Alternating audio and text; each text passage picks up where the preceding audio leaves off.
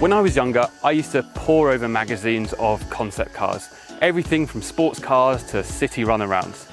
However, the reality was that by the time the car came to market, it looked like some horrible 90s blob. However, if you told me that the future would look like this, that it would be designed and built in China, and it would be electric, I would have thought you would be pulling my leg. So is this really the future of urban mobility? And has this really been put together by General Motors? This is the Baojun E300 Plus, and this is fully charged.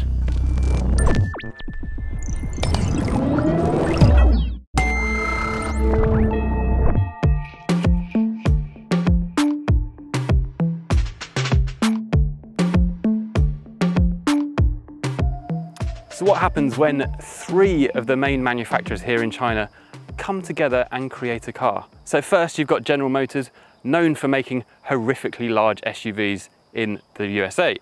Then you have SAIC, who make your electric MG. And then you have Wuling, who are a manufacturer of light vans. They create this, which can only be described as a concept car for the road. So does it really stack up to all of our expectations, or is it a bit of a letdown? Let's have a look around the car and find out.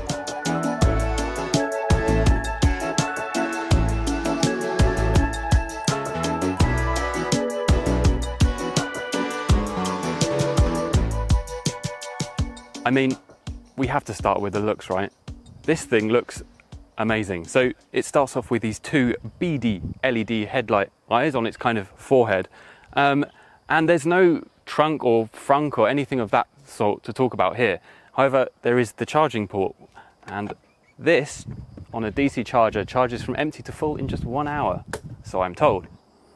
I really like this design because it looks like the top is separate from the base, and they've literally just slot it on top and that you can interchange it. That's not actually the case at all, but I actually went in one of the older Baojun cars, and because it didn't have this color separation between the two, it actually looked quite tall and ungainly, where they've done a really good job here in separating the 2 colors. Now this is the longer wheelbase version, so this actually is 114 inches long. The back window is slightly bigger than the other version, which is 103 inches long. This seats 4 adults, so I'm told, so we're going to try that out a little bit later on. Now to open the boot, open that like that, here we go. Oh, and there's literally no space. All I can get is 2 pieces of A4 paper in, nothing else. I can't even get my hand down there. It's to be expected, it's a small city runaround. You can actually fold these seats down, and I apologise for this blue covering.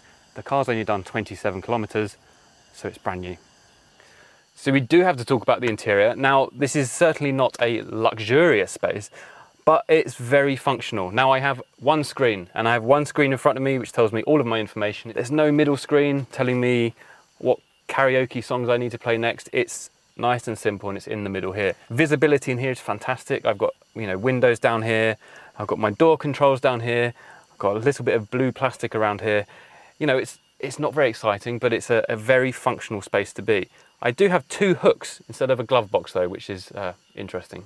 So we should probably talk about the back seats. Now, if you saw the Chengdu Auto Show footage we shot a couple of months ago, you saw me struggling to get in the back of here, and banging my head, and it was all sorts of a mess really, but I did get in the back, and here I am in the back again, and I actually have pretty reasonable legroom. I don't have much in the way of features though. I have a USB charger and a very deep pocket here, and that's about it. Now you could fit 2 adults in here. You wouldn't want to stay in here for a long time because the floor is completely flat, so my knees are very high, so that's a little bit uncomfortable. The only worry I do have is that if you do have 2 adults in here, that you're going to start affecting the range. Now this only has a 56 horsepower or 40 kilowatt electric motor.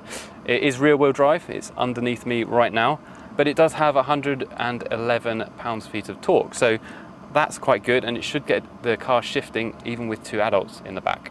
Now, for the price, we can't expect amazing amounts in here, because this is a car that's priced between 65 and 85,000 RMB. However, it does have these very nice blue accents around the outside, although it is lots of plastic, but that's completely fine of a car this price. Now, one thing I do really like in here is the visibility. I have gargantuan amounts of visibility out the front.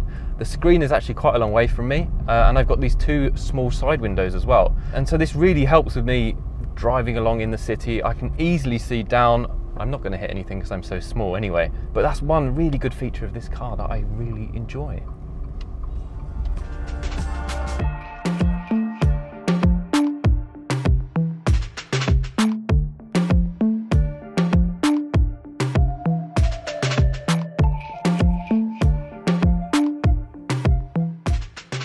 Most electric cars now seem to be going the route of having lots of buttons on a screen or on some fake button things.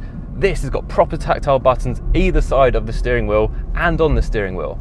So I'm actually spoiled in here. I can easily adjust the air conditioning without having to look at a screen, which when you're driving around the city and stuck in lots of mad traffic is brilliant. You know, they've really thought about that, and thankfully this car has tactile buttons as one of its main features. That's really good.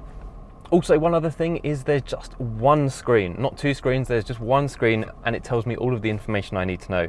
My speed, my range, it's got a little picture of the car as well, it tells me how many miles I've done, and the other side is for your maps and any navigation part on that side. So it's actually really simple, and you know, that's all you need for a car like this.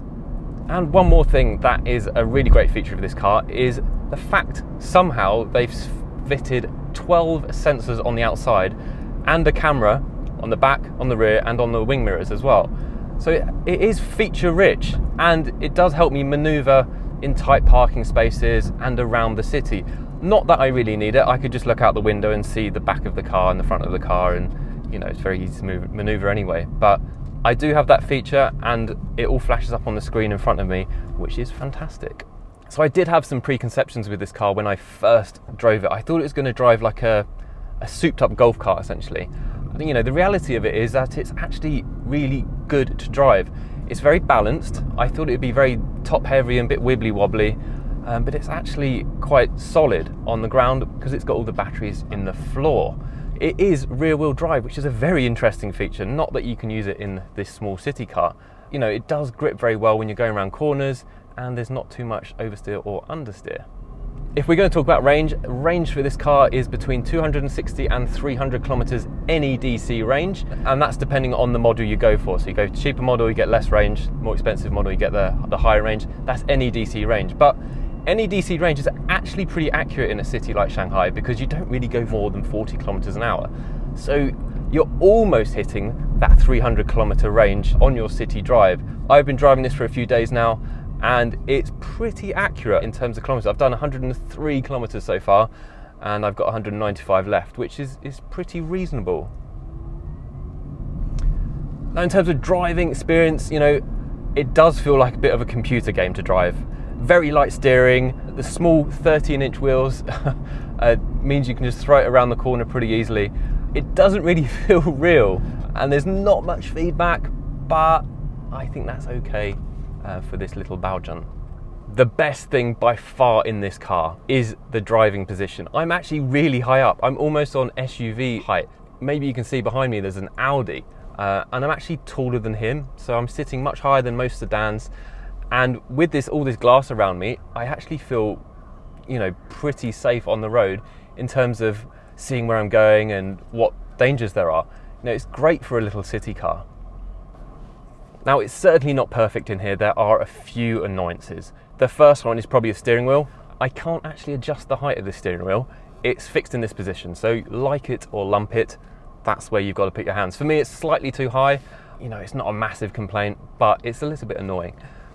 The second complaint is also around the controls. So the indicator stalk isn't where you expect it to be. So it is on the side, but it's not perpendicular. It's a little bit lower. So I keep going, you know, up and down, and I keep missing the indicator. It's just a minor thing, but it is quite irritating that it's not in the standard position.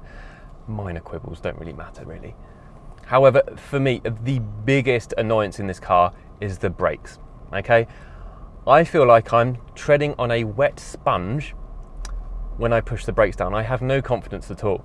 I was driving this the other day on the highway and I had to do some more heavy than average braking, and it did an emergency stop on the highway, which was not good. So it's either soft, not braking, and then all of a sudden it stops and you skid. So that's a massive markdown for the Baojun. I imagine it has something to do with the size of the tiny 13-inch wheels, which don't have very big rotors or calipers on it. A further thing which shows that this is a slightly cheaper car is the road noise. Not really the road noise, it's just the noise of the car. You really can hear the sound of the electric motor when you're driving this. A lot of the cars, electric cars that I've driven here in China, the sound deadening is great, so you can't really hear the whine of the electric motor. This one though, you can really hear the as it accelerates.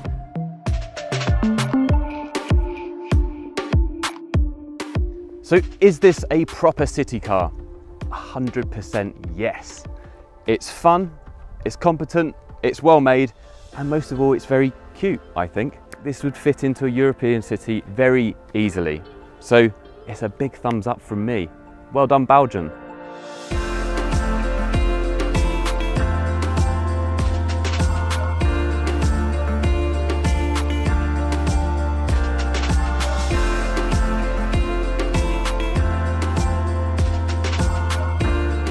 So I hope you've enjoyed this episode today. I've really enjoyed reviewing the Baojun. We've got lots more content from China coming very soon. Please tell us in the comments what more you'd like to see from China as well. So please subscribe to our YouTube channel, listen to our podcast, buy the merchandise, and subscribe to our Patreon to help support the channel. And if you have been, thank you for watching.